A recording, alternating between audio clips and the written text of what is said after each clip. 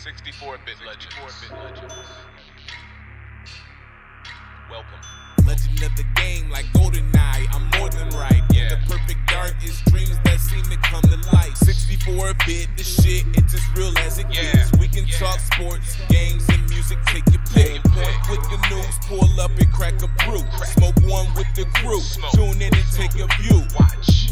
We here to raise the bar from the lowest mark. Sit your ass down and listen, it's time for the show to start.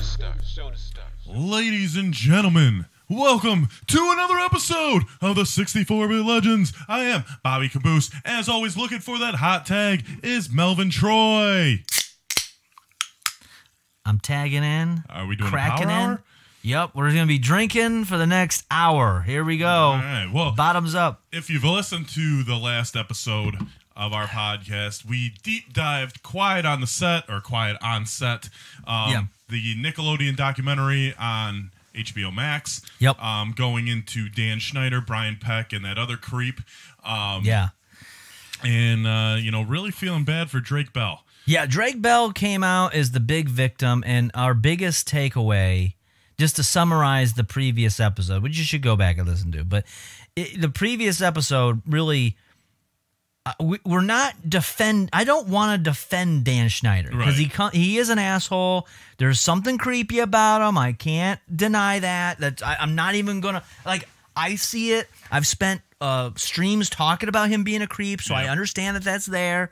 But that documentary, in short, did a terrible job in really demonizing Dan Schneider. They did a great job of demonizing Brian Peck, who is a demon. He's just a walking demon, pedophile demon. But to put them two in the same category, they did a terrible job. It should have been probably two separate documentaries, I think. Yeah, if they were going to use, or get into some of the other what theories and stuff online that are floating around with Dan Schneider. There's a lot of other stuff I seem to remember that was creepy about him, but they just did a terrible job. Really talked a lot about little minor grievances, and really the horror story out of it is what happened to Drake Bell. Right. And I actually, it's funny, I actually went back and watched a couple episodes of all that, one night and before I was going to sleep. And I believe it was probably the first season of Amanda Bynes in there. Yeah. And you can totally tell that Katrina Johnson has a little bit of a gripe. I mean, there was episodes, I probably watched, because, they run quick because they don't show the concert at the end because the copyright probably. No commercials. Right. So each episode's 15 to 20 minutes long. Yeah. So I was able to watch a handful. Dude, there is whole episodes that she doesn't even appear. And she's just on the front credit. Yeah. And she is not in one skit. I'm like, damn, you did really get the boot. And it was was part of the the time where she got more attractive and grew up and she became an adult. Right. Yeah. And she aged out essentially. Yeah. But Lori Beth Denberg was still in there every episode. You know what's crazy about Lori Beth Denberg? I would say Lori Death Benberg, but Lori Beth Denberg is she looks the same now as she was a child. What is going on? But the funny thing is, I'm watching these skits, right? And there are a lot of skits where she's quote unquote the mom, and she's with a grown ass man. Yeah, look at her now. Oh, you guys can't see, but just Google her now. It's obvious that she is an adult in comparison to being a child, but it is she looked like a fucking I don't know. I can't say she looked like an adult. I think she just, because she's heavy, she just retained that facial elasticity. It's only until there's a picture I'm looking at now that says 90s and now, and it's split screen. But yeah, she's she's in multiple skits where she's got a grown man as a husband. Yeah. And I don't know how old she was when she was on this show. I mean, I'm assuming that she was a kid because it was a show. But yeah, it's this is 2019 when she passes the vital information desk on. Okay, so she must have came, but when they rebooted it, Keenan rebooted it, and you can tell she's an adult here. But look at this other picture. I mean, there's... Or here, this is even better. Like, you can kind of see around the eyes. Yeah. But honestly, it's because she got fatter. Right. So she got fatter, which retained the youth in her face in a weird way. It's just so strange. I don't know. But yeah, I don't know. Why are we talking about... I want to know what Lori Beth Denberg has to say about this. Yeah. This is what I want to know. Because I'm sure that she's got stories. She's probably just in the cafeteria. Probably. You know, it's usually one of those things, like, you always hear these stories. Like, if she came out, what was that one guy, fat child actor, lost all the weight, and then he was doing the media tour. He's on Joe Rogan because he lost all the weight. Wasn't he like one of the fat kid in Hook? Not the fat kid in Hook, white kid. He was God, I have to look him up now. He was wasn't he like the fat villain in the Power Rangers or something? Oh, Frankie and the Enforcer? Yes, yeah. He was in Boy Meets World. Was he? Okay. And he was in Remember the Titans, and he was in Below. Fat kid, Remember the Titans. Okay, there it pops right up. What's his name? And he's like ripped now. Yeah. Okay, this is perfect.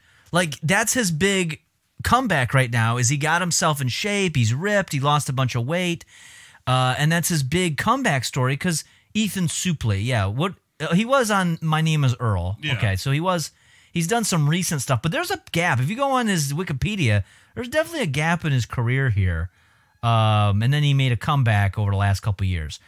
And I'm just saying, Lori Beth Denberg, if Denberg went and did the same thing, she could make a comeback. Yeah. She's got to do that DDP yoga. Like, where is Lori Beth Denberg now? I got to look her up. Like, what is she doing now? I don't know, but Mr. Feeney just turned 97. He's still alive? Yes. He was at Comic-Con last year when I went. Oh, that's right. At 96 years old. Lori Beth Denberg. I found her Instagram. She's got 45,000 followers. I thought that was her at first. I'm like, what? No, that's just a friend or something. Oh, here's her and Mark Summers. Oh, yeah. Old friends and the 90 kids. Yay. Actor, singer, they have a podcast. That's right. She did a podcast with Danny Tamborelli. Yeah. They live together. Her and Sinbad. Look at that. What is she? Is she pregnant? I'm out from under my 5-day sweaty COVID sleep confusion. It was a COVID test. I thought it was like, hey, I'm pregnant.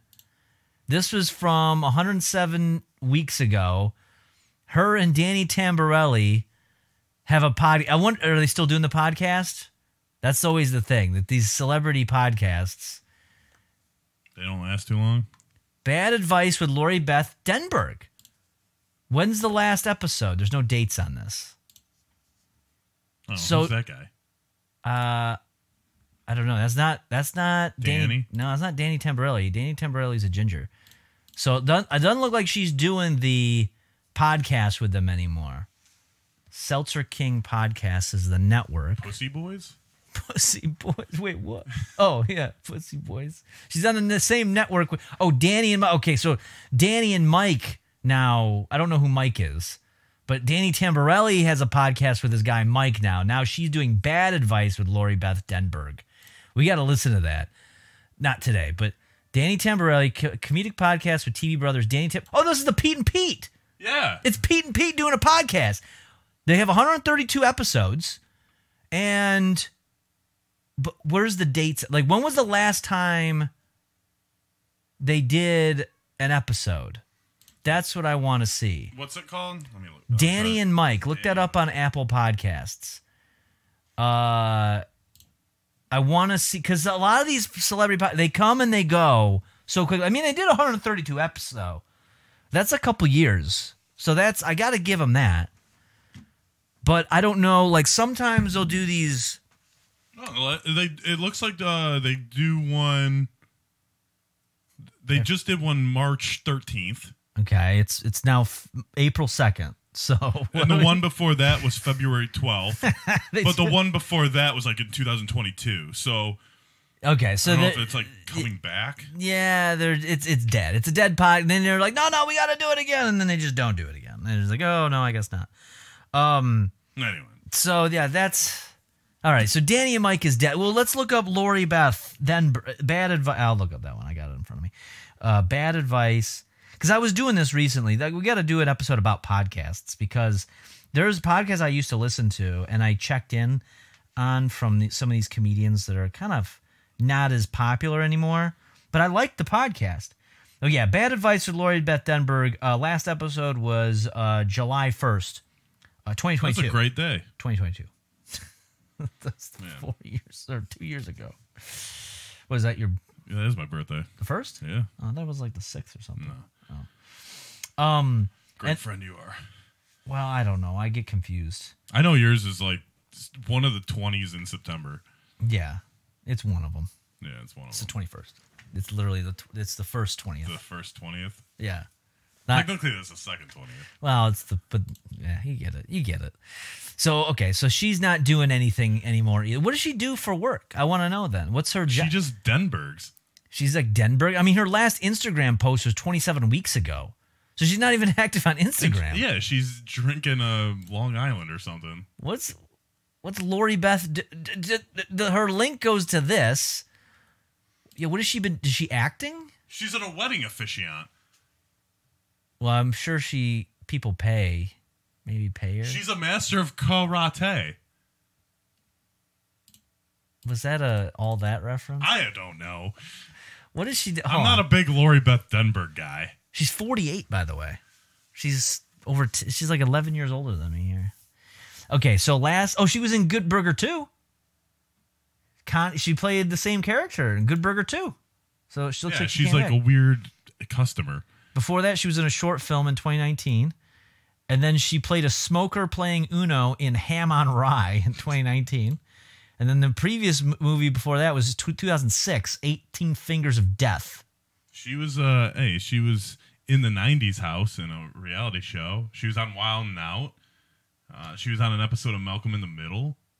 She was in the movie Dodgeball, credited as L.B. Denberg. What? I don't know why they put that in the notes, but yeah. Yeah, so an episode of just some random... Look at her just smiling at you in her picture. Worst Cooks in America, she was a contestant. So she just gets like a weird... Yeah, there was an All That takeover for Wild 'N Out. That's what it was. So they brought back some All That people like Kel and stuff probably. Yeah, and then she was Team Kel versus Team Keenan on Double Dare in 2018. Okay. She's still riding this Nickelodeon thing out. Yeah. I mean, that's, honestly, but that's the thing. This goes back to something that I was saying off before we started the podcast about like, if she would just continue to do something consistently, just even like a podcast, like then whatever the next thing she would do would have a lot more oomph behind it. I was just saying that for myself. But she's being all Denbergish. Yeah. She's just being She just hit a big Denberg and Denberg, more like Deadberg as far as her activity goes. She's still alive, but yeah, Lori Beth. Anyway, but we're not here to talk about Denberg. We're here to talk about Schneider. Yes. So kind of a follow-up episode, kind of a sequel to last week's episode. Yeah. So Dan Schneider posted a video, a 19-minute. We'll call it an interview, but it's kind of like it's like a wrestling interview. It's like it's a work. It's a bit of a work. But he posted an interview addressing the Quiet on the Set documentary. And I figured I saw some of it earlier. I know you haven't seen it yet. I haven't seen it yet. So I figured we'll just kind of watch it and respond to it with what we kind of already talked about last week. And I will say this. Again, HBO did a pretty bad job because some of the stuff I'm siding with Schneider. Yeah. I'm siding with Schneider on this. I'm Schneider siding, and I don't want to. I really don't want to. You're swiping right on Schneider. I don't want to do it. I don't like him. I really don't like him. I think he's a creep. But with that being said, the arguments that were put forth, he kind of knocked some of it down. Hey, I mean, if we're 2 women writers on all that, we would have to share a salary. Well, he addresses that. I can't wait because that fucking Karen was a fucking bitch. So apparently he gets Boogie from iCarly. Yeah, I don't know. That's past my time. Yeah, I was not an iCarly. My sister watched it, but I just was never. It was definitely past my time. Hold on, let me unplug that. So yeah, we'll just start off and let's just dive into it. Let's see. Hey, it's Boogie. Hey, I played Boogie. T-Bo on Nickelodeon's What up, iCarly. Boogie? I got a chance to watch the Quiet on Set program, and Did you? I reached out to Dan to see if it was something that he'd be willing to discuss. I'm pleased to say that he said yes. Awesome. Dan, how are you? I'm okay. Dan has lost weight. He is, and he grew a goatee. Well, yeah, because he's got a lot of. He had a thick neck. Yeah. Neck's not so thick no more. It's like a deflated balloon. I really appreciate you reaching out and giving me the opportunity to talk to you about. I'm digging his shoes though. Hey, When I watched this episode earlier, he's got these Nikes on, and I was like, "Those are looking good. I want those. Those look good." I don't like this guy's shoes though. Yeah. I don't know what's like going that guy's on. pants either. Yeah. Boogie's failing in the dress code. Yeah, it's Dan Schneider's fucking Patagonia vest and Nike shoes look way cooler than whatever this guy's wearing. And I don't want to say that. I don't want to say that. You are Team Schneider all the way right now. I don't want to say any of this stuff, okay? I don't like Dan Schneider. Well, let's see what he's got to say. what we saw over the last 2 nights. I'm really glad you're here because I believe this is important. For sure. We've got a lot of things to unpack. But before I dive into my list of topics that I'd like to discuss, is there anything you'd like to start off with? Absolutely. Watching over the past 2 nights was very difficult. Me facing my past behaviors, some of which are embarrassing. Imagine you have to watch a documentary about a bunch of people just bitching about you. Yeah. Like, this guy is the worst. I gotta imagine him watching this, and he's probably watching it and being like, wait a minute, you made a documentary about this? There's so much worse stuff you could have talked about. You don't know half the story. Why'd you pick this? He's like, thank God they didn't go into this other shit. I was like, oh, bro, I'm going to make a video on this. This will be easy. Knock all this stuff down. And that I regret, and I definitely owe some people a pretty strong apology. Let's talk about the massages. Okay. Watching the cut. I love it. I got to give him credit, though. Just like, hey, let's talk about those. But that was a little weird. Let's talk about those massages. That's because I truly believe the way he acted on set, the complaints about him asking for massages and acting like a big baby is why they probably asked him to step away at the time of all that Me Too stuff. Because they're like, bro, it's a powder keg. Right. We can't have this happening. So, of course, and to think, he's probably thinking, like, thank God that's all he talked about was the massages. Right. Yesterday, it was disturbing. It was wrong. It was wrong that I ever put anybody in that position. It was the wrong thing to do. I'd never do it today. I'm embarrassed that I did it then. He would then. do it. I Dude, he's about to ask Boogie for a massage right now. Afterwards, he's like, I think that went well. You think people are going to like it? It's like, people are going to hate it. You should turn the comments off, which are turned off. He's like, yeah, you're right. All right. Well, before you go, real quick, you want to give me a massage real quick? Yeah, my neck's really kind of... I got this kink in my shoulder. Yeah, do you want to give me a massage, Boogie, real quick? Come on, Bugs. Like old times. Yeah, like old times. Like old times. Boogie gives him the wink and the gun. Oh, God. Anybody that I ever put in that situation. And even additionally, I apologize to the people who were walking around Video Village or wherever they happened, because there were lots of people there who witnessed it who also may have felt uncomfortable. So I owe them an apology as well. They're walking by. They're like, Dan's getting another goddamn massage. And talk to me about the writer's room. Okay. This is good. This is we heard about the writers. Yep. We talked about it last week. Yes, you gave your input about the industry as far as you were on a much lower scale. Yeah. But you're like, this shit happens. Well, yeah, and specifically what I'm talking about is the money aspect and the fact that they were like sharing a salary, and it was just like, yeah, these are things to complain about. But I was like, What was your next job after this, though? Right. Like, what did you move on to? What did it... The one bitch fucking worked for a temp agency before and after. So she didn't even have like a set job. But what happened once she was able to put writing on a show on her resume? And that's the part. And he'll talk about it. Let's just let it play. Come on, Bogues. From what I saw, not cool. No. And I don't mean to cut you off, but if I can cut right to the chase, let me just say, no writer should ever feel uncomfortable in any writer's room, ever. Period. Oh, I think he's talking about the comments about like women aren't funny. Yeah. I'm just like, whatever. Yeah. They're really not. I'm sorry. I have to. Again, I hate to agree with Dan Schneider, but generally speaking, women are just not funny. I don't know. I agree. And I hate having to agree with this man. Like, I hate Amy Schumer. Yes. She's not funny. No, she's not. We all know this. I'm not saying all women aren't funny, but the vast majority are not. They're just not. Let's make an episode about queefs. Yeah. And no excuses. Most TV writers, comedy writers have been in writers' rooms, and they are aware that a lot of times there are inappropriate jokes made and inappropriate topics come up. But the fact that I participated in that, especially when I was leading the room, it embarrasses me. I shouldn't have done it. And I can tell you why it hurts really bad for me. I remember very clearly my early experiences, my first experiences in the entertainment business. I was green, I was scared, I was excited. It meant the world to me that I was getting those opportunities. And I went in and I got lucky because they were great. My first couple of experiences were fantastic. And the fact that I didn't pay that forward to every employee that walked through my door, it hurts my heart because I should have. And I wish I could go back and fix that. In the writer's room, there's no doubt that sometimes those jokes went beyond the pale, and I said things that went too far or made practical jokes that went too far, and that was wrong. And that was because I was an inexperienced producer. I was immature. Wouldn't happen today, but I'm just really sorry it happened.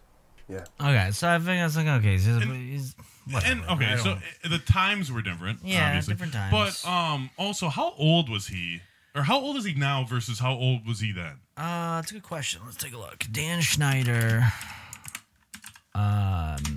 Should just tell me his age. Yeah, he's 58 now. He's born in 66. So in 96 he would have been 30. So so is this early 90s? He would have been in his 20s. Yeah. So I mean, I'm still immature now. Yeah. I can't imagine being, again, not defending Dan Schneider, but being in a position where you're like an executive in your 20s, you're going to make jokes. Yeah, I mean... By the way, does that look like he's wearing lipstick? Kind of, yeah. He's very pale. I don't know what he's been doing. I don't want to know. I really don't. But he... you know what he should have done right here? What he should have done, because everyone already wants to hate him. I hate people that have to apologize for 3-decade-old jokes.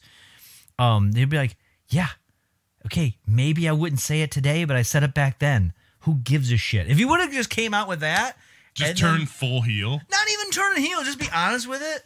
I'd be like, all right, and then he would have been like, but the massages were very wrong.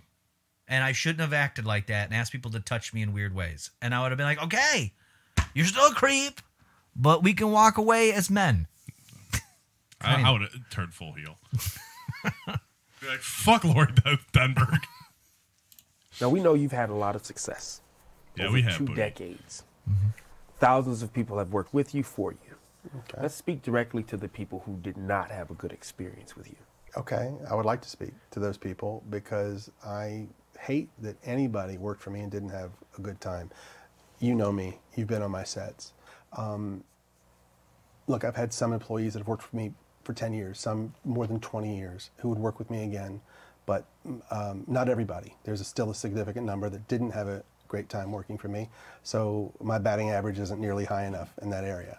And the way they wouldn't get the best of me is that I would let the pressure of doing 40 or even more episodes per year, I would let that pressure get to me, which a good boss should never, ever do. Was there specific things that you were doing? Sure, I would. I mean, I got to say, I get it. It's high pressure. Again, I don't want to have to side with Dan Schneider, okay? But again, the complaints are just so frivolous in the beginning of the documentary series. And this is the stuff that he's addressing right now. Yeah, there's going to be personality clashes. Yep. He's obviously immature. Yep. They're doing, he says, 40 episodes a year. That's a lot. Yeah. That's a lot of week, TV. Almost. That's almost once a week. That is a lot of TV because most like network television is like 24 episodes a year. Like that is crazy. So and a lot of like seasons for TV shows like are only like 10 episodes. Yeah, for cable especially. And yeah, you're dealing with kids TV, so you're dealing with children. It's just like it's probably harder to kind of work with them and they're kids, you know. Right. So dude, I'm around kids for like 2 or 3 hours and I'm like, dude, I have to leave. Yeah. So I you know, again, I say all of this. I have to keep putting this out there because I don't want people to get the wrong idea. But you're just a Dan Schneider lover. No, I truly think there's a sinister darkness inside this man. It's just that they did such a terrible job trying to expose him, and he's gonna just be able to walk out of this without a problem. So anyway, he'll talk about these. You know, why were there people not like him? Let's see. Let's see. Snap at people sometimes. I would be snarky when I could have given them a nicer answer.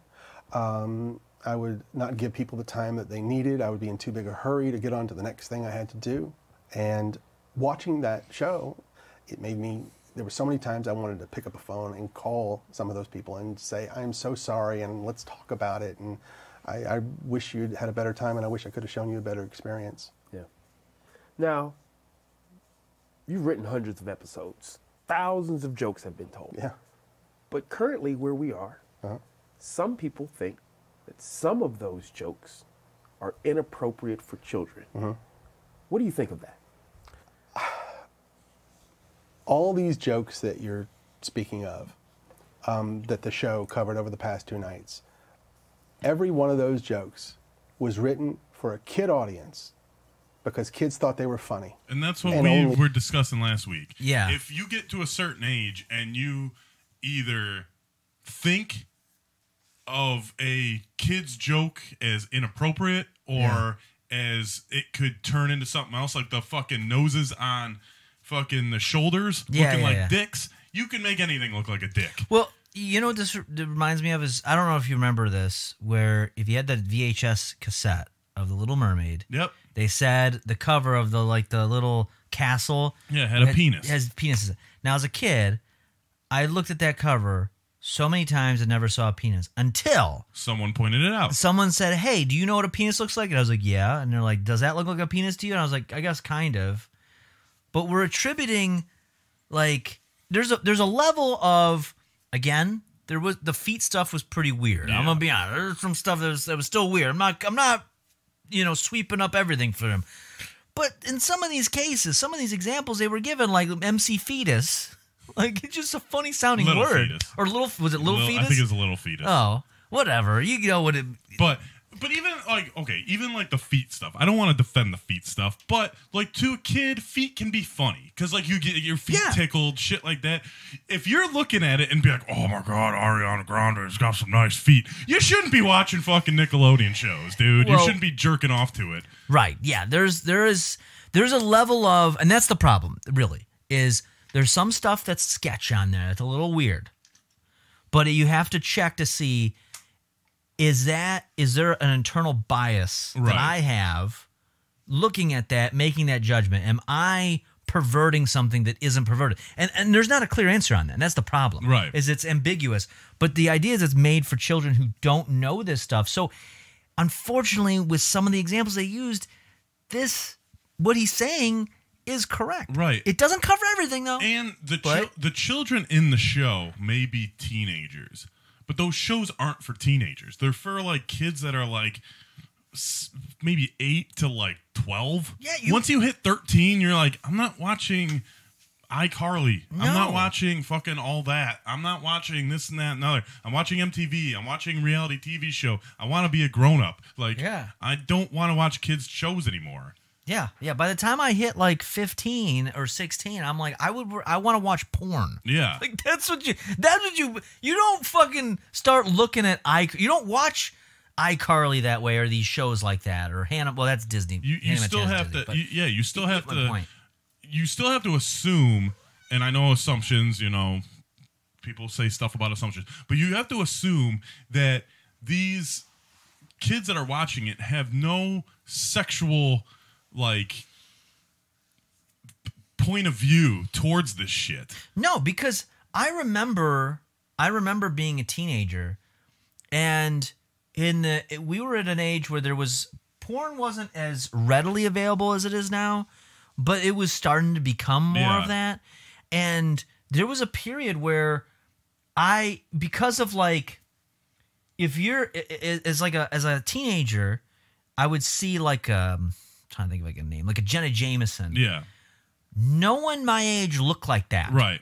So it almost kind of was a detriment where I probably didn't find, as someone in high school, I didn't find other people I went to school with there was girls we considered hot in high school when we were in high school, but it wasn't the same. You didn't have that same energy. So I'm definitely not watching whatever. I wouldn't be watching Drake and Josh for that anyway. But you get my point. I wouldn't be watching one of these shows with that energy. Yeah. Because I'd be like, I would rather just go on fucking Kaza or whatever and download pictures or videos of Jenna Jameson and get a virus on my computer. Right. That's all I would rather do. I would rather watch bra and panty matches on Raw. Yeah, yes, exactly. Like that's not what. So some of this kind of speaks to the people that are offended by it. And again, though, I'm not saying that all of it's good, because it's like, yeah, maybe the feet jokes are innocent as jokes, but there were a number of clips where adults are touching feet and stuff. Yeah. It's like, is there something where I think the possibility of perversion is at the level of the people working on the show, not for the audience, not being made for it's for the people on the show. It's like a power play. Yes, that's where I think the malevolence is at, but not in they're putting out, they're hinting at child pornography or something like that. I don't think that's the case. So, but that's a deeper conversation that the documentary did not discuss. But again, too, is kids can't produce kids shows. Exactly. You have to have an adult behind it. Yeah. So if you're going to do any sort of humor like that or whatever, it's going to be coming from an adult. Yeah. Like,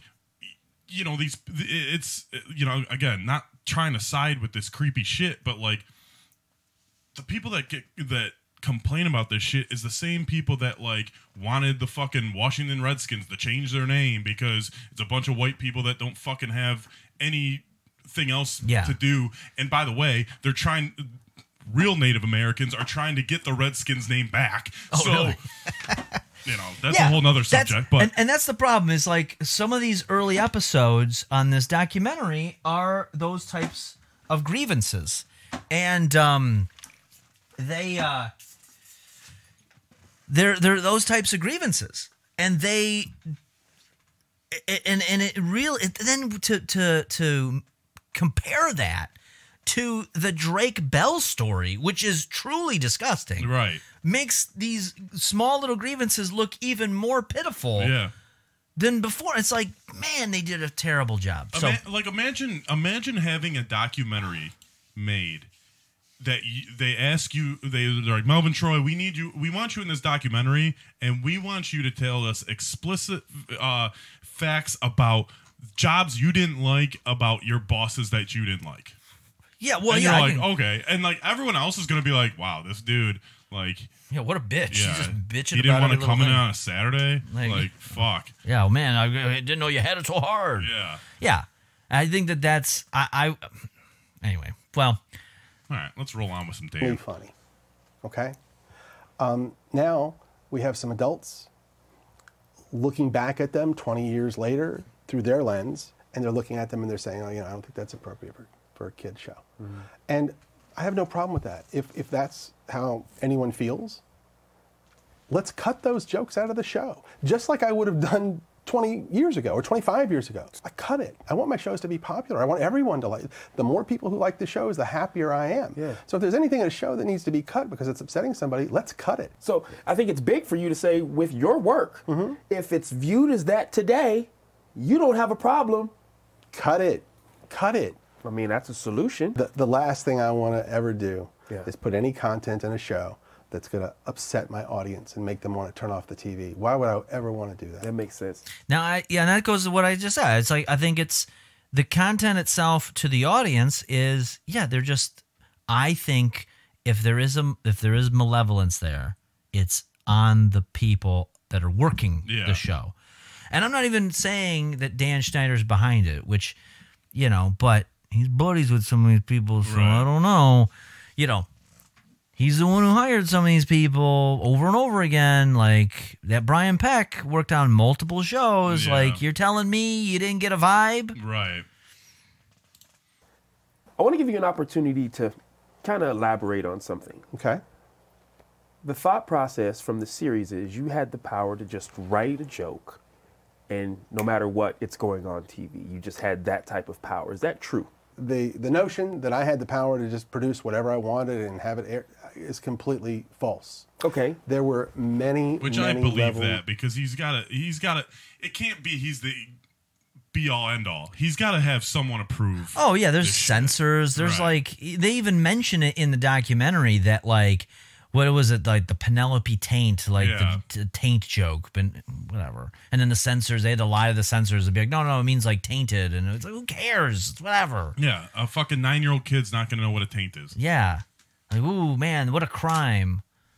Is that as whatever? I just keep going back to the fucking Drake Bell thing because that's the real story. Right. That truly is the real story. That's the real crime. That is awful. That is horrendous. Of scrutiny. Okay? We had executives in LA. We had executives in New York. So two coasts. Two coasts Okay. of Both approval. two. Yes. Wait, Boogie, are we sure there's only two? We got a third one in there? Anyway. North Coast, Oh, Canada. Get that North Coast. Wait, approval at every stage, really. Okay. And I'm talking about wardrobe. I'm talking about makeup, sound, sets, dialogue, jokes, everything. Now, when you say approval, these obviously that's a hierarchy, not your colleagues or right. people in the room. Okay. No, not my colleagues. No, these are my bosses. Bosses, and then their bosses, and then their bosses. And they're approving all of this stuff. Okay. Okay? And we're also shooting it in front of all sorts of adults and caregivers and the set teacher and the families. Everybody's watching it. And if anybody had said anything, hey, we don't like that, that's not appropriate, then it would have been cut out. Now, I'm gonna push back a little bit. You're good. You got to push back because come I'd on, push come back on, a little. folks. I like that Boogie's pushing back because I'd be like, "Well, are you sure?" Yeah. Because what if like the set teacher was like, "I don't like that joke," you'd be like, "Shut up, teach the kids math and shut your face." Go talk to Lori Beth Denver. Yeah, she can't do multiplications. She doesn't know what 1 times 1 is. She thinks it's 2. Yeah, she thinks it's Terrence Howard math. Yeah. You want me to get Terrence Howard in here to teach his kids because he can teach them math better than you, and that's not good. Micro penis. We know they're safe. We're not Brian Pecking around here with him. Get out of here. The series painted you in this way that you were just the guy that was doing what he wanted, and people were afraid to confront you about things. So say, just humor me, say that was the case. What would have been the ultimate way to... Okay, if nobody on the set, if all of the dozens and dozens of adults that were on the set, if they didn't say anything, if my bosses said, if they insisted, you got to make a change here, you got to cut that, I had to do it. I had no choice. Got it. Now this next one, I mean, he didn't really dig deep into that, though, Boogie. I'm kind of because he's just like, oh, okay. Yeah, I mean, this is a softball, and this is not a real interview. It's on Dan Schneider's YouTube channel. Like, it's not. Look at his face. This is not impartial. He's like, all right, we're on to the next question. Okay, Dan. Yeah, I believe you. I'll give you a massage later. We can do it on camera for your channel. Yeah. The Dan warp. Anyway, we're getting a Dan warp, all right. to home. Being a new father, I wouldn't be opposed to my child being in the entertainment industry. It doesn't matter what age, yeah? Seeing some of those on-air dares, seeing it now from where you are now in your life. The dares. Now, This was like... remind me about these. So I kind of remember this this was the Fear Factor for Kids type thing. Okay. Where they took little fetus and they put like a bunch of peanut butter on them and had dogs lick it off. They had that's a right. scorpion in some kid's mouth. They like buried them with worms. Was there something sexual with that or something? Or No, was it was just like it made the kids uncomfortable because like the dog licking, like the kid was like head to toe in peanut butter. Got it. And just just weird shit. Okay, I kind of remember that now. I think I was like in the middle of doing something when that part was on. And I was like, if that was one of those things that came after the Drake story, I was tuned out basically. And they I was just fucking basically done. had to. They were in like these pods, and like it would, like a one random pod would go off, and that kid would have to do something. Okay, got it. What do you think of that? I think that some of the on-air dares went too far. I think they pushed the envelope too far. Not all of them, not most of them, but some did. Nickelodeon wanted to do... Name them, Dan. List them off from 1 to 10. Name them. I see that on TikTok a lot when someone will do like, I was in a marriage and I was abused and blah, blah, blah, or something. It'll be like some like cancellation story. I was dating this person and then you find, anyway, I don't want to go too deep into that example, but the point is that they'll be in the comments, they'll be like, name them. Who wronged you? Sometimes it's like a real crime, like I was attacked. And then other times it'll be like, this person like emotionally abused me. And then you find out that they never even met in real life. Right. Well, so every time you pause it seems like you're always on Boogie. Well, yeah, it's a good place to pause. And he's thinking. Dude. This is thinking his facial expressions. Like, he looks like he's taking a shit right now. Yeah, he's like, he's holding it back in. He's like, man, can we wrap this up? Yeah, he's got like his cheeks puffed. I gotta take a poop. He's like, man, this one's gonna be tough. You want to dare me to poop? Because I'll do it. He's like, can I just give you a massage and get this over with? Do their version of Fear Factor. At the time we were shooting All That, so I was tasked with doing these on-air dares with the All That cast. So we get with the writers and we come up with all these ideas, and it's hard to do because we don't have the budget of Fear Factor, and we can't put the kids in dangerous situations like the adults are put in. So it was hard to come up with. Yeah, they're kids. Yeah, they're kids. With stuff, but we would come up with all these ideas of dares they could do. We would give them to the network, and they would say, tell us the ones that were okay. Right. Those are the ones we shot. Those are the ones that aired. At the time, I had no indication that any kid ever had a problem with them. But when I was watching the show over the past 2 nights, I now know that there were kids who did have problems with the on-air dares. And it breaks my heart. And I'm so sorry. I am so sorry to any kid who ever had to do a dare or anything that they didn't want to do or weren't comfortable doing. We went out of our way to make sure they were safe and that everything was done properly. But if a kid was scared and didn't want to do it, kids shouldn't have had to do it. Yeah. Period, the end. Right. And if I had known at the time, I would have changed it on the spot. I mean, there's, as much as I don't, again, I have to keep saying this, as much as I don't want to agree with him, he's kind of right. Like, yeah, especially stuff like that, like the insurance reasons and stuff. Like, yeah. I'm sure they had to like present these to lawyers and stuff to make like, we're not gonna get sued, right? Right. Like, and the thing is like when like these contestants on like Fear Factor on there, I'm sure they have to sign a bunch of waivers and shit. Right. I doubt these kids had to sign like anything like that. Oh, no. Except to have their contracts for the show. Right. Yeah. There's probably like some limited stuff, but as he said, but they got to be safe. So, I mean, granted, again, I see the problem not so much being like, oh, a dog was licking a child covered in peanut butter. That's kind of oddly creepy. Like, I think that it was more of a whoever's coming up. Maybe a little Dan Schneider. Maybe there's a little Dan Schneider fault there. I'm gonna say that's a good opportunity for me to be like, Dan. Yeah. Dan, you know better. Shame. But also, there's some other people that work for him that we, could be sus. Yeah. So that's where the real problem lies. And the fact that he says he thinks there are some that cross the line tells me a little bit like, yeah, maybe there's something that. Yeah.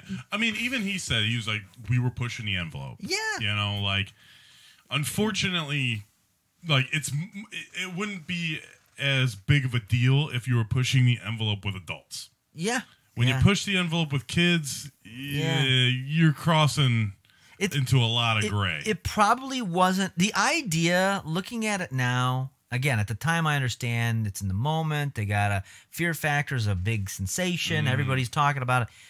But look back, it's like, did you need to do a fear factor thing? Was that really even necessary to do? Like, I don't think it added to anything. Because I'm going to be honest with you, I didn't know about that. Yeah, I honestly, that clip that they showed on the documentary, I've never seen that in my life. No. And I never even heard of it. Yeah. Like, I don't know how, I'm sure it didn't last long. There's no way it would have, because it would have been too disruptive to the. It's a sketch show. It was for all that, I think, right? So I don't know if it was for all that or if it was like a spinoff.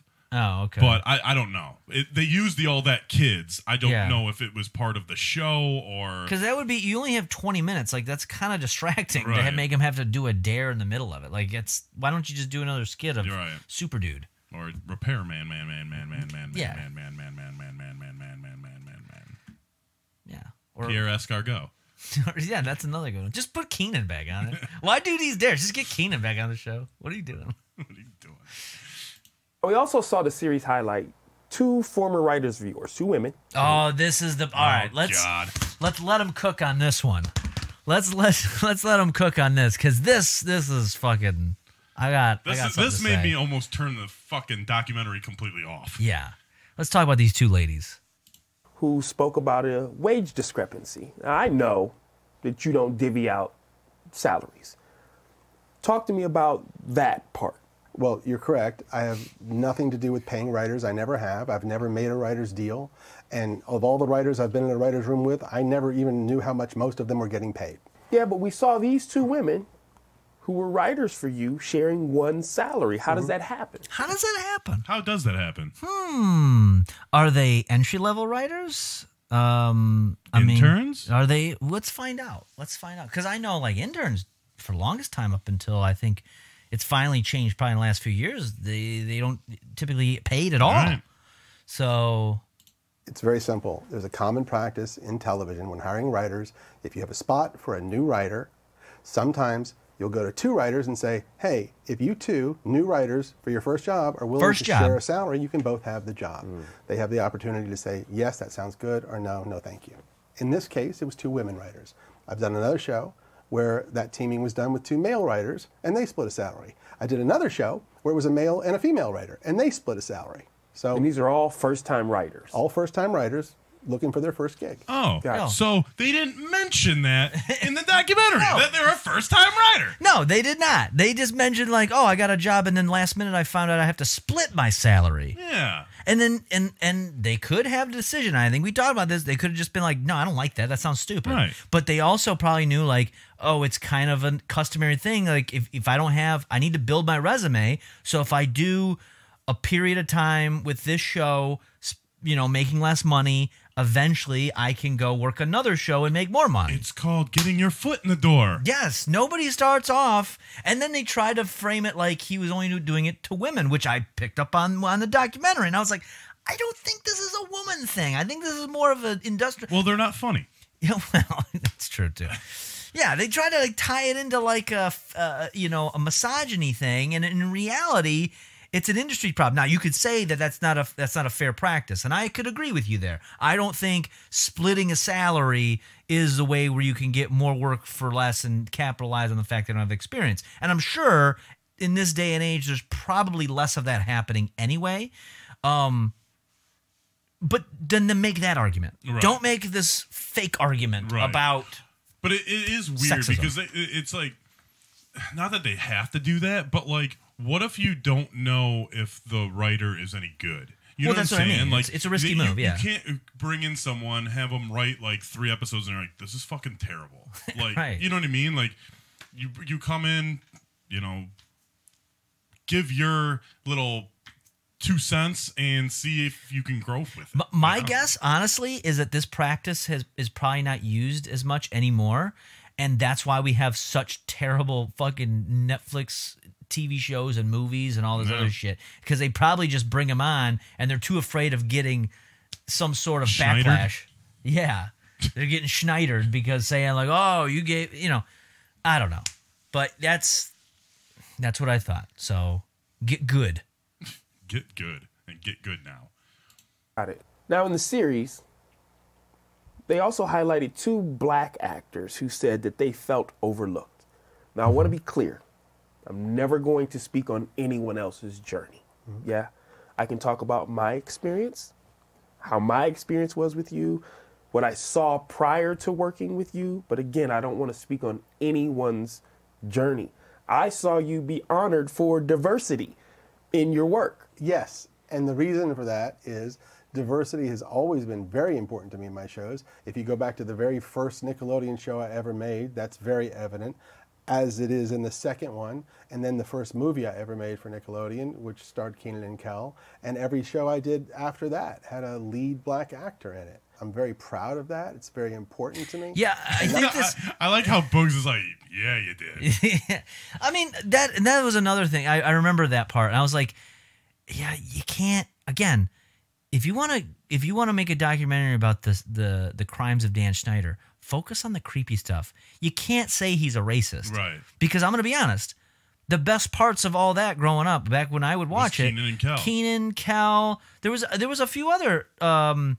I mean, down the road it was like Nick Cannon and stuff, but I mean, those are the standout people. You had TLC doing the fucking theme song, Coolio, Yeah. like you had all this. Like that's how I got introduced to Blackstreet and Busta Rhymes and fucking some of these. Like, it was you can't say Right. There's no way you could say he's racist in that. There's a racial thing that again, and then again to make that case, and then like an episode later, it's like. Brian Peck is a rapist, Right? Like, Well, yeah, and you look at what? Keenan and Kel, like specifically, they were on the first All That. Yeah. Keenan's still doing Saturday Night Live, and Yeah. he's had plenty of roles and other shit. Kel's gone on to do some stuff. He was like a game show host on BT and other shit.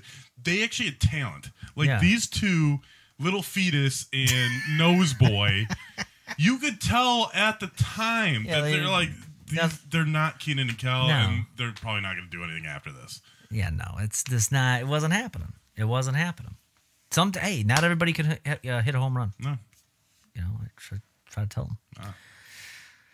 It's good for you. Not only am I proud that they were in my shows, I'm exceptionally proud of the achievements they've had beyond my shows, and they've gone on to bigger and better things, and that gives me a great sense of pride.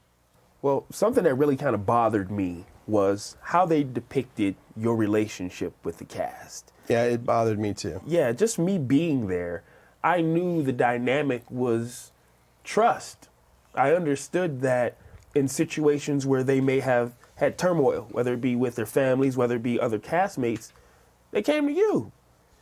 Versus how they made you look. With that said, Amanda Bynes was brought up in the series and her emancipation and how you were involved in that. Can you talk? So now I'm going to say this. I said this before. The Amanda Bynes Dan Schneider connection, little odd. Little odd. I understand why he was a favorite of hers because she was talented. Yep. He was able to book not only one other show, but actually a network sitcom with her.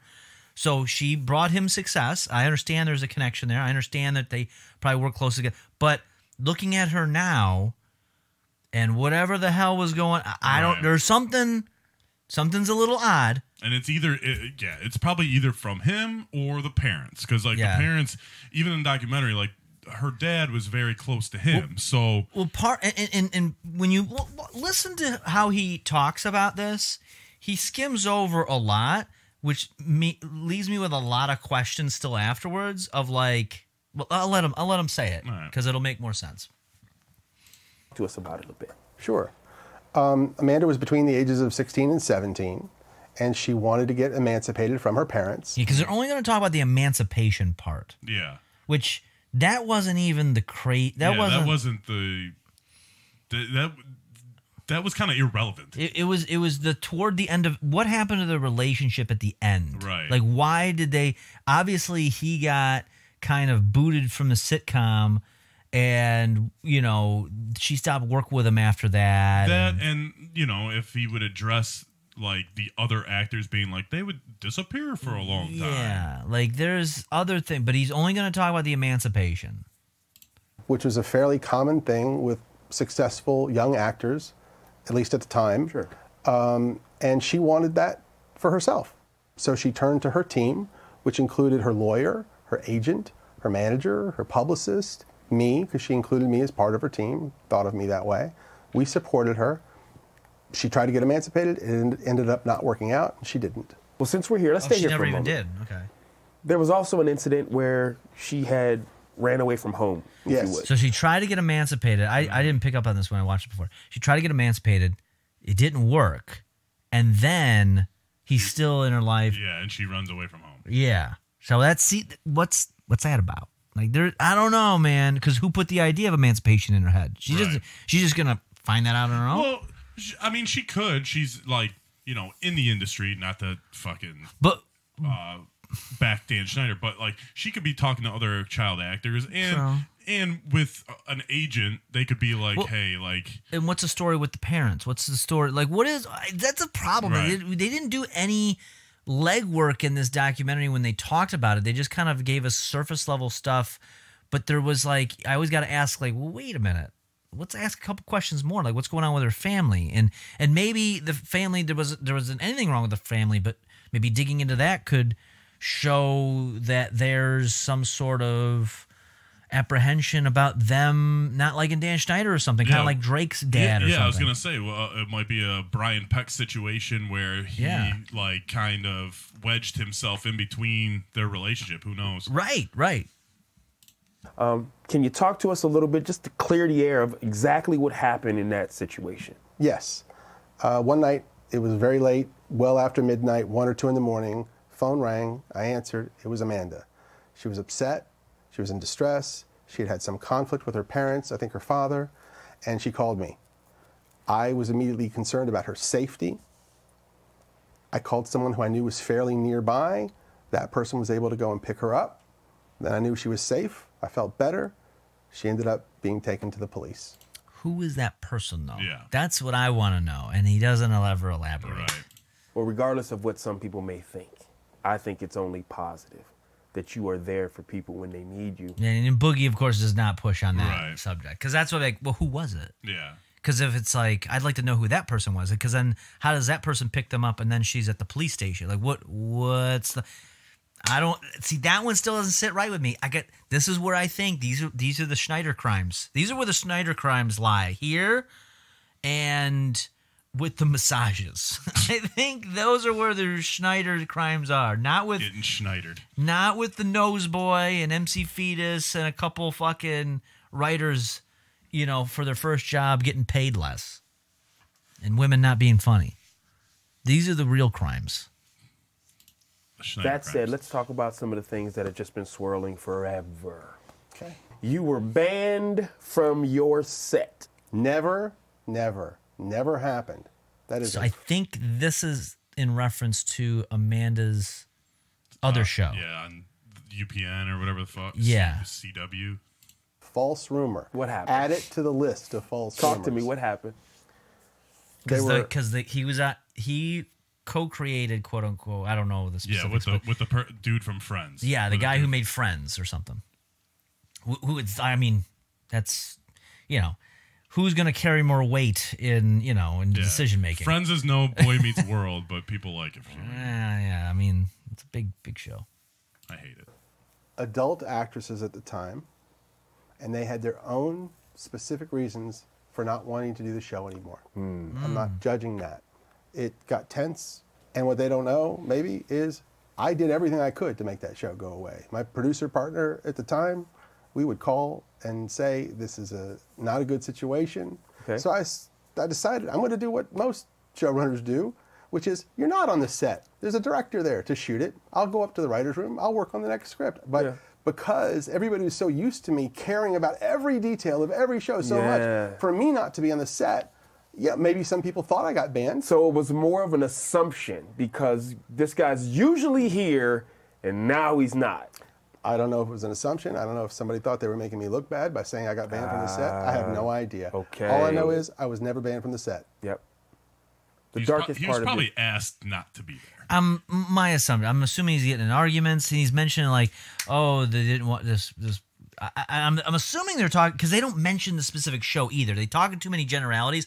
So I was assuming, listening to this, correct me if I'm wrong, but I take it when he's talking about the Amanda Bynes show. Yeah. The second one, the sitcom. Yeah, the one on UPN. Yeah. Or whatever. Yeah. Because he said they're working with adult actresses now and shit like that. So yeah, and he probably clashed with some of those people, and they were probably like, Dan, you need to get out of here. This is not a kid show. Yeah, beat it. Why don't you go do some kid stuff? Yeah.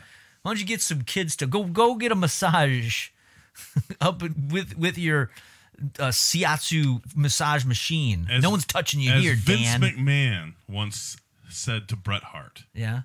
I think Dan screwed Dan. Oh, I thought you were going to quote the clip of, why don't you come out, you rapist? No, that was not it. Did you see that one? No. You didn't see that? Hold on. Let's take a little side. Let's take a little deviation real quick. You didn't see this Vince clip? It's been making the rounds. I mean, I probably have.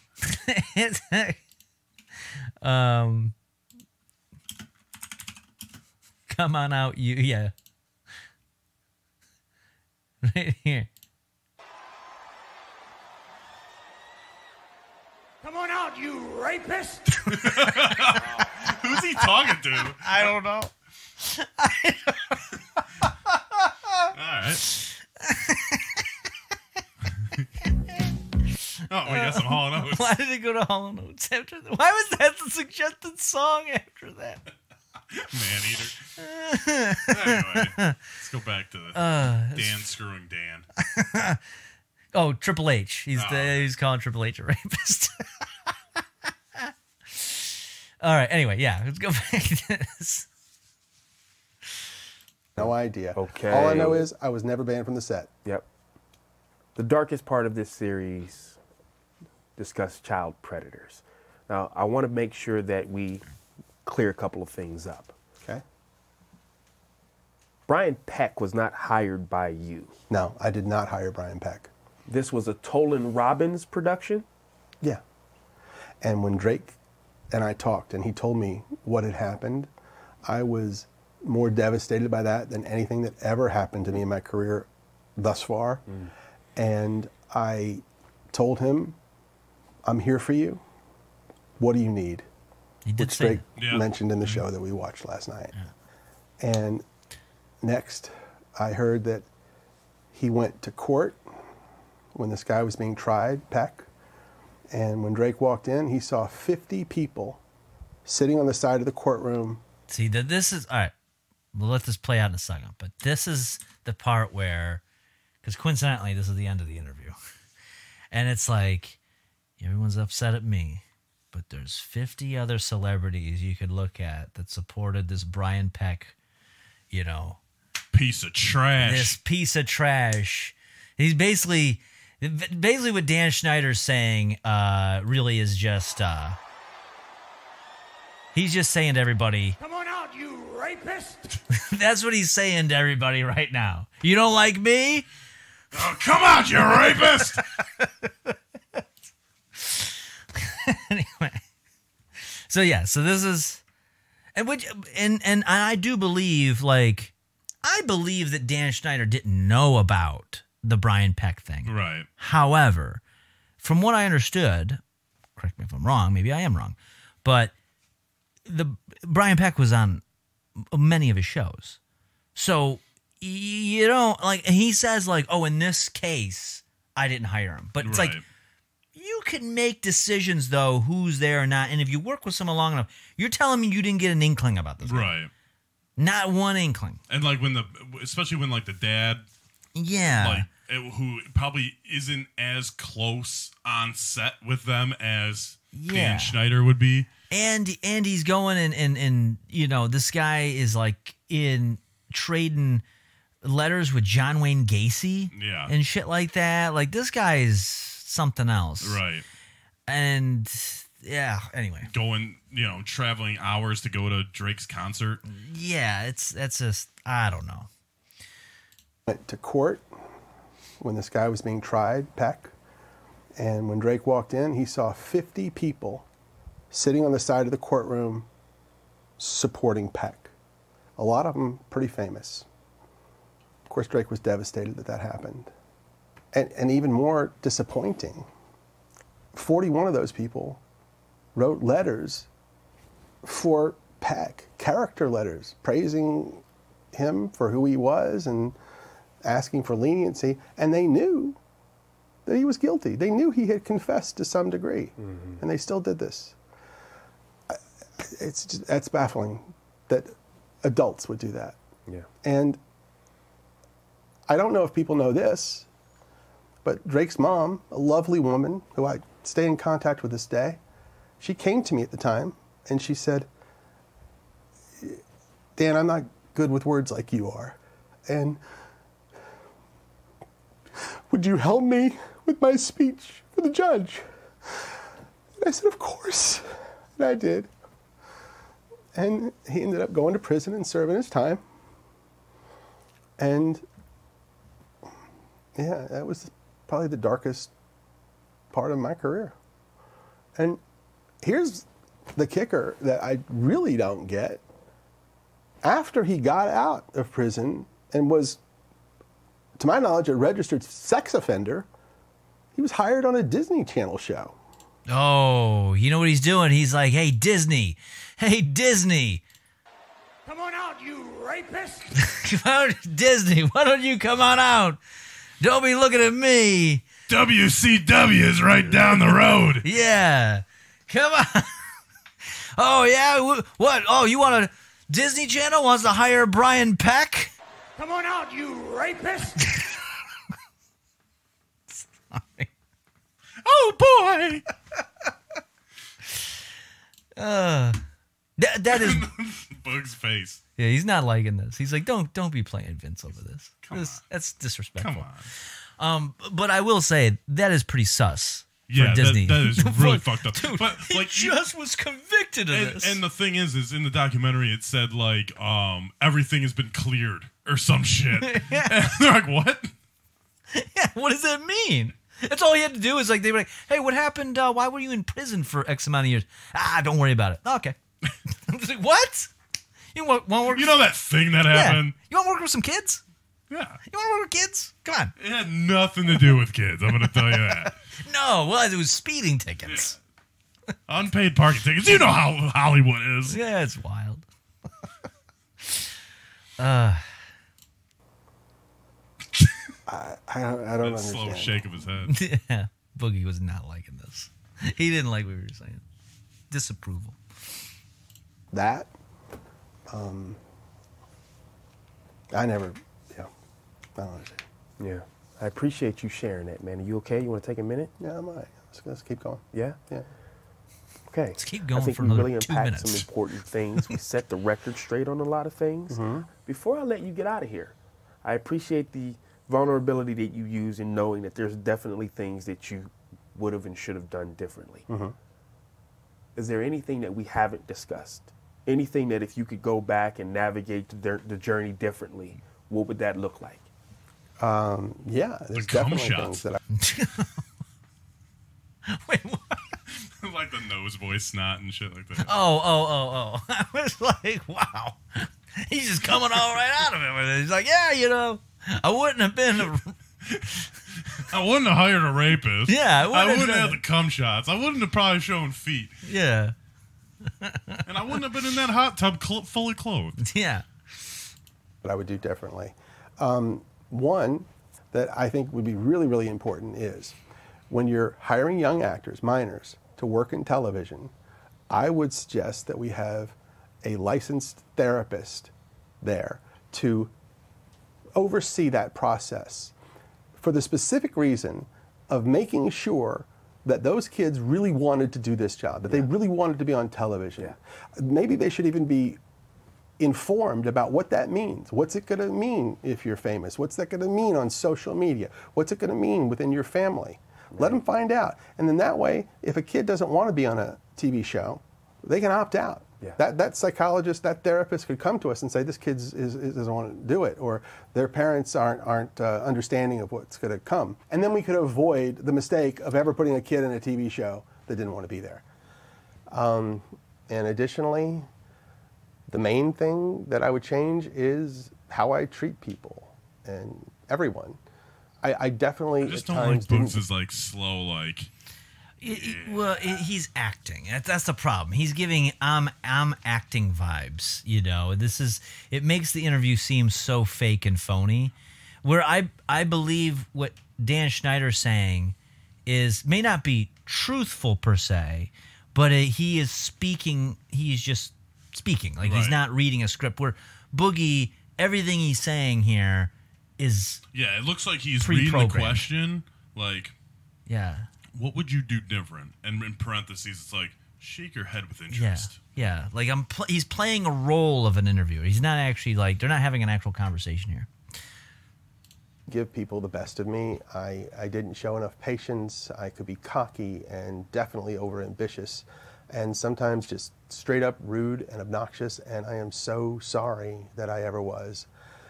And when I watched the show, I could see the hurt in some people's eyes, and it made me feel awful and regretful and sorry.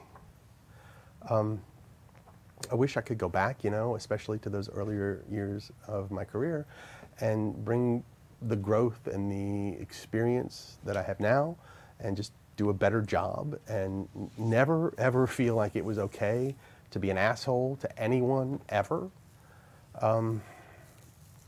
Look, I wanted to make funny TV shows for kids, and we definitely did that.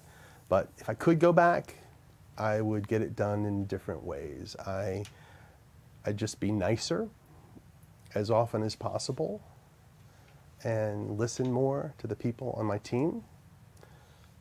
And I would do everything that I could to make sure that everyone had a good experience. That's what I do. Goodbye. Dan, I appreciate your time. I appreciate you. Thanks for stopping by, man. Thank you. Thanks for stopping by. I thought it was Dan's house. Yeah. Well, here, at the end of the day, what he says at the end here is correct. Like my biggest criticism of Dan Schneider walking away is he said he was an asshole. He probably still is. He was just a big, spoiled, big baby asshole. Yep. Big pain in the ass to be around. Definitely some creepiness with Amanda Bynes, 100%. Yep. And also who he surrounded himself with. Because, again, that Brian Peck, from what I gathered, was on multiple shows. Yeah, because I believe he was on the Amanda show at least, and then Drake and Josh maybe. Yeah, there was a few. Well, definitely Drake and Josh. Yeah, because he wanted to be the dad. Well, yeah. But, because I think he met Drake when he was on the Amanda show. Yeah, so. Yeah. So, yeah, But yeah, that's pretty much his rebuttal, I guess you could say. Not much of one. You mentioned this other thing here too. We have not seen it, but I guess Keenan may be saying something about this. Yeah, so it came up as kind of like one of those clickbait things. I didn't click on it, but we got the Tamron Hall show. I don't know who. Yeah, Tamron Hall. I don't know who she is. I think she's like the new Ellen, maybe, or something. But she's now it's a 12-minute interview. We're not watching this whole thing, but I just basically went to. Obviously, people want to see Quiet on the Set because he's here to talk about his book, Good Burger 2, and there's Quiet. And YouTube has this great feature that I think they actually took this feature from like Pornhub, which I actually didn't know they had this feature. It's only on desktop, but yeah, you can see like there's a graph of like where most people watch. And I remember Pornhub doing this way back when. So it's like when people nut. It was always funny to go on to Pornhub and look at that and be like, just pick something and be like, what's the most popularly watched sections? And sometimes you're like, really? That? There's nothing even happening. Why is everybody on this? The delivery man hasn't even taken off his clothes yet. Yeah. But anyway, so this is where most replayed segment is right here. And let's just jump in, and it looks like we got about a minute of where people are really watching. So let's take a look. There's a minute, and if there's nothing good there, there's a little segment here we can take a look. This might be, I don't know. I don't know what we're going to get. We have no idea what we're getting into. Which was released in December. You talk about life's lessons, the funny stories, the questionable parenting advice. I saw this in the story the other day. But you also talk about Amanda Bynes. I was like, I'm not reading reading this. You write about her Amanda in Bynes. the book. And you say she was like all of our little sister. And we've all been very protective of her. We had to watch out for our little ones. Amanda was the sweetest, happiest girl, and she loved to laugh. She was an explosion of bright innocence and joy. I connected with her because she was laser focused like me and had a very sweet, supportive family. Unfortunately, some leeches sent her down a... Okay. So that's interesting. Yeah. She had a very sweet and supportive family. Because I was just saying earlier, like, well, what's with the family? Then she says, unfortunately, she had some leeches. Yeah, so who's a leech? Let's go back. And it's interesting, though, because when they rebooted all that and everything, they didn't bring Dan Schneider in. Keenan took over that. And Keenan redid Good Burger, which is a Dan Schneider production, which I don't think Dan Schneider... Let me look up. Good Burger 2. Is Dan Schneider connected to that at all? I don't know. I mean, granted, he might have a credit for like creating because it's a sequel. Right. But Good Burger 2 is Dan Schneider, characters created by Dan, based on. But if you look at all these credits, I don't think there's a Dan Schneider. Danny Tamborelli's in there. Yeah, it doesn't look like... Yeah, they got Pete Davidson. They got Ron Funches, Lori Beth, Josh Server. Josh Server comes back. Wow. But yeah, there is no Dan Schneider. I'm just going to do a quick search for Dan. Flame retardant. Okay, that's good to know. Dan Schneider, we just talked about. That's not Dan. Nope. Danny Tamborelli. Yeah, there's no Dan Schneider connection here. This is interesting. So I'm wondering if he's referencing, that's what he's talking about with leeches. But let's watch the clip in full. Come on. Let's see. Me and had a very sweet, supportive family. Unfortunately, some leeches sent her down a dark path. When she went left for a little while, we all were sad. I cared about her, and I still do. She's good people. That's a good quote. It's a beautiful quote. It's a beautiful quote. Good quote that I wrote. I just saw a post. She's trying to go to nail school. She wants to go to cosmetology school. Good. And I kind of follow her from afar. Have you been able to talk with her lately at all? I unfortunately haven't spoken to Amanda since she was really, really young. Like when she was doing like her first movies. I think the soccer movie was like around that time. It was the last time I actually saw her. So but you I'm chose just to rooting write for about her it, from afar. Because I'm just going down memory lane, and I got to shout out my writing partner, Dibs Bear, because she did a wonderful job on this book with me. And I never get to That's why he said it was a great quote, because he's like, oh, I didn't write that. Oh, yeah. Wait, that's from my book, yeah. Come out. So shout out to Dibs. It's a wonderful book, and from He what I've looks been stoned told, out it's of a his good mind, by the way. Oh, he probably is. He probably is. read It is. for people.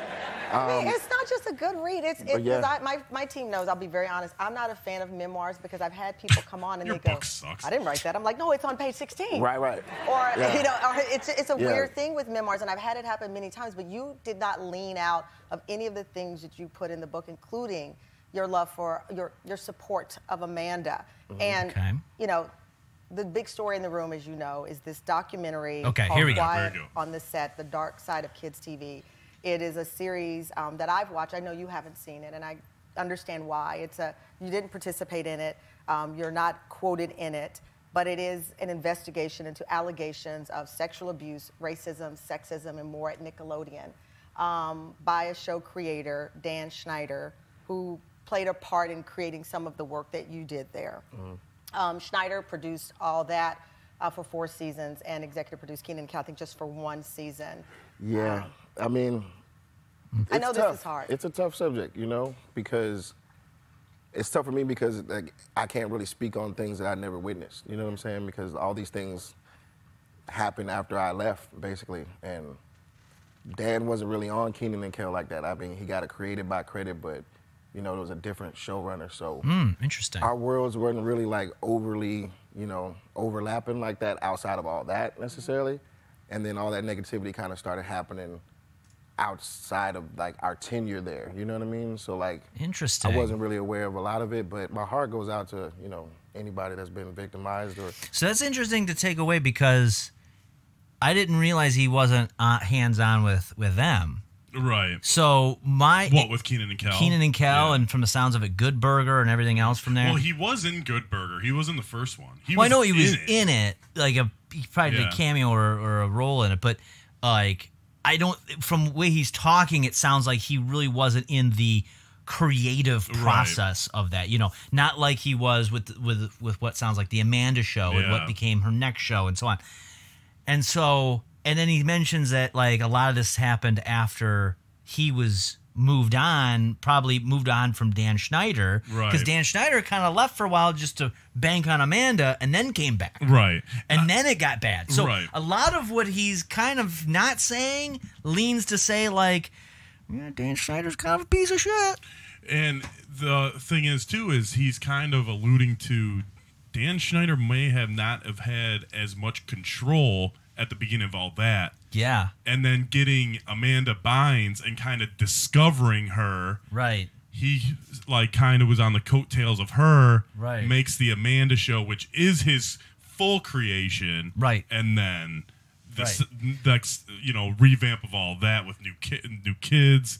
That's who we saw in, Yeah, I think Dan Schneider is the leech that he's referencing. I think he's alluding to the fact that when Dan Schneider had a bigger role, it got bad. Like, Dan Schneider, I'm going to say, as I said in the beginning, that documentary made a bad argument, but it doesn't mean Dan Schneider is innocent. Yes. And I'm not saying, I'm not Team Schneider.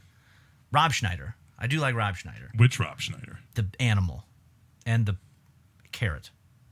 Not so much the stapler. Maybe the hot chick.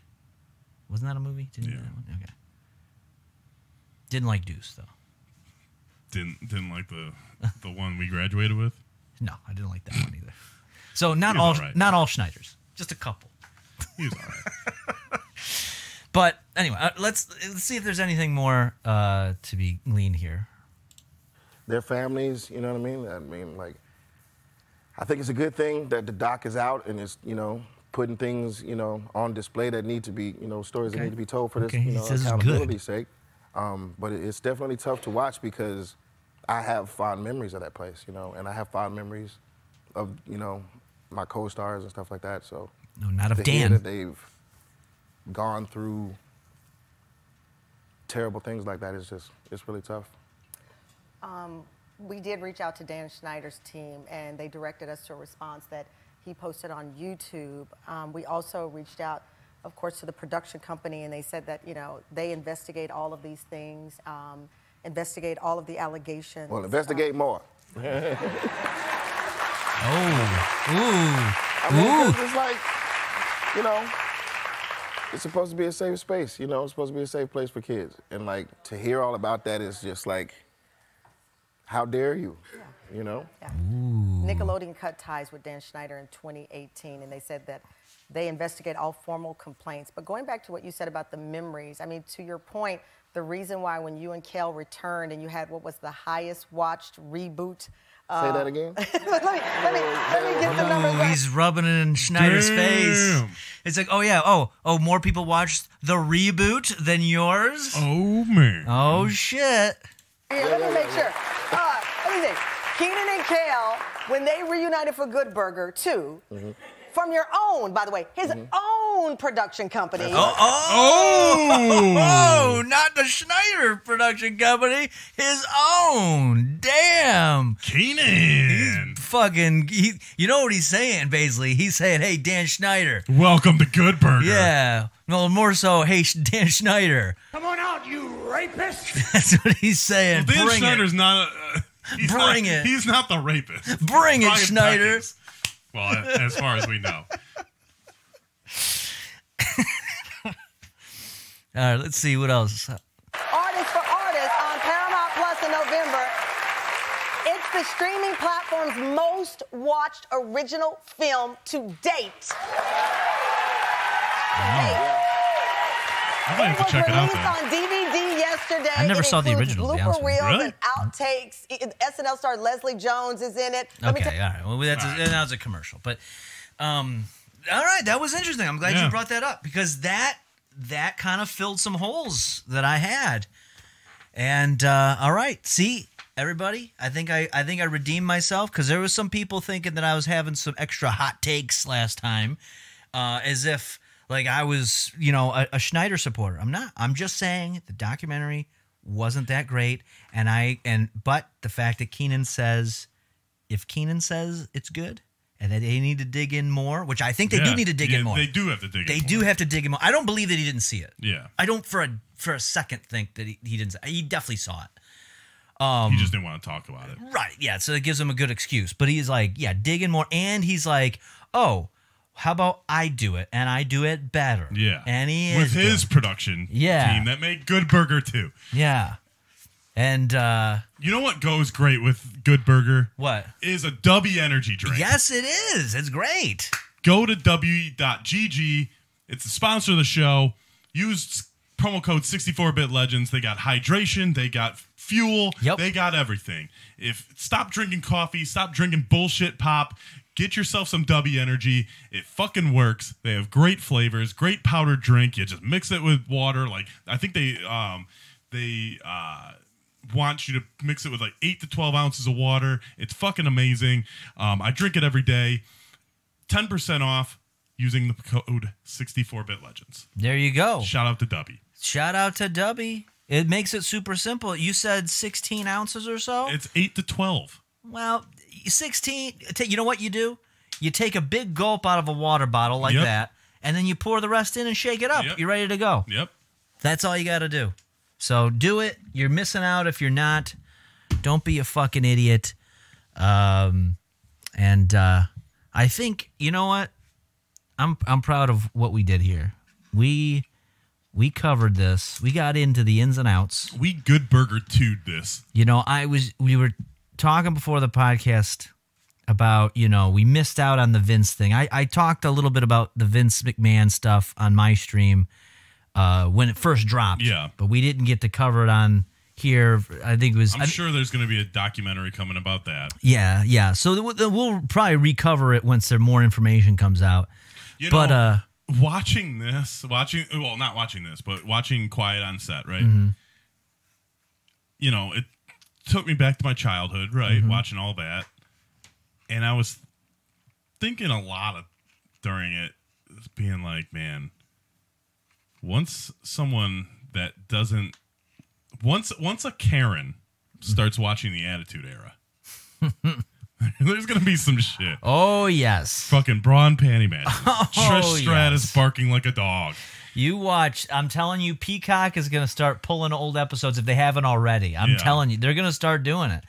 Well, I know they don't have the Attitude Era documentary on there anymore. What was that one? It was like, I have the DVD in my storage unit, but it's like basically like just going through the Attitude Era, like, you know, just it's like a documentary about the Attitude Era. Gotcha. Yeah, I think there's that, you know, definitely with the Vince revelations. And you know what? One other thing that I was thinking about, because I was thinking this too. I was like, man, you got Nickelodeon when I was growing up, and then there was a little bit of wrestling in there, and that's all corrupted. And I was like, what else is from my childhood is going to get corrupted? And the last thing I would have thought would have been the East Coast, West Coast beefs. But son of a bitch, Diddy's on the run. Diddy is on the run. Suge Knight's doing a podcast from prison. I don't understand how that works. And he's even weighing in on it. You got Snoop Dogg's got Death Row now. You got Biggie and Tupac being kayfabed. You got they're kayfabed. You know, the rumors are. I just saw the other video. Now I can quote. We talked about the Tupac might be gay thing. Yeah. I've found the video that where I heard that, because I don't think I quoted it right. There's an interview Michael Jai White did with DJ Vlad. Now, Michael Jai White played Spawn in the Spawn movie back in the 90s. He was also in, I think we watched part of that movie. It was like, it was making fun of like the 70s black movies. Yes. Black Dynamite. Yes. He's in that. You know, he's in a bunch of stuff. I like him. But anyway, he's the one who came up with the theory, and I believe it, because he's like, you look at that old interview, and all of a sudden now he's Thug Life. And there's all these other little things like... Yeah, because there's an interview with Tupac when he was in high school. Yeah. And he was pretty femme. He was a little femme. The way that he did the I think it was Michael Jai White also said this. It was either him or somebody else. The bandana, he did it the way like a woman would do it, like cleaning the house. The nose ring at the time was not a common thing for men to do. I think... Anyway, but we've discussed that. Yep. But yeah, Diddy. Diddy. What the fuck's going on with Diddy? We don't have time to talk about it today, but Next week. I think we're going to start digging into the Diddy files. Digging into Diddy. No Diddy. No Diddy. Diddy? You know that's the new no homo? Is no Diddy? Yeah, that's for real. People are saying that like crazy. Well, I saw this thing on Twitter. It was like the audio to Meek Mill's getting fucked by him. What? And I'm like, what? Is it really? And this is why we got to research this. And again, I don't like. I've seen so much shit. I don't know what to believe and what to. So we got to deep dive into this. But like, yeah, it was like, but it just sounded like like gay porn. But you couldn't see a video. It's just audio of it. I don't know. I don't listen to Meek Mills. Like I can't quote it. Well, I don't know. Yeah, I don't know. But until next time, when we get all diddied, check us out on social media at 64-Bit Legends, at Melvin Troy, at Bobby Caboose, twitch.tv/Melvin Troy, and drink some W. Yeah. But until next time, what you gonna do, brother? When Dan Schneider tells you to put your feet up close to the camera, are you going to do it? Probably, because you're getting paid. Come on out, you rapist! Wow.